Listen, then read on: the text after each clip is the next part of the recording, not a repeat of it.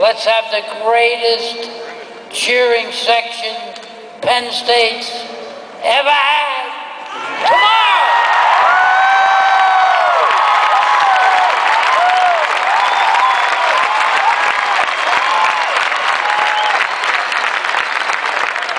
We had kicked the devil out of a couple of people in bowl games, and the President of the United States at that time went down into Texas with his Southern strategy and announced that Texas was a national championship. That's right.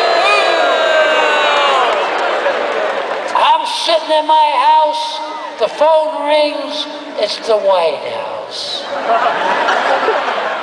The President would like you to come down, and we're going to give you a trophy for having the longest winning streak in the country. Woo!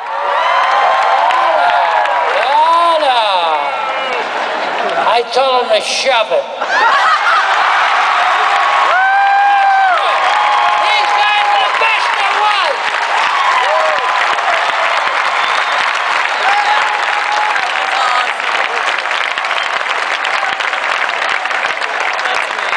And you know what?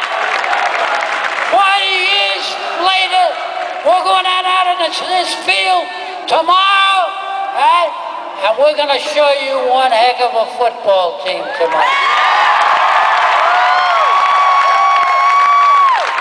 We're tired, absolutely tired about the fact that we're just a bunch of misfits. And we're going to show you a football team tomorrow. A good football team that's going to get better as the season goes along. And 40 years from now, when I'm at my next rally,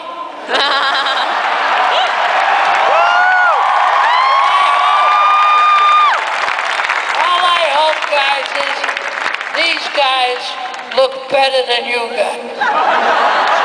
Thanks for coming out. Let's have a great, great, great day tomorrow and a great season.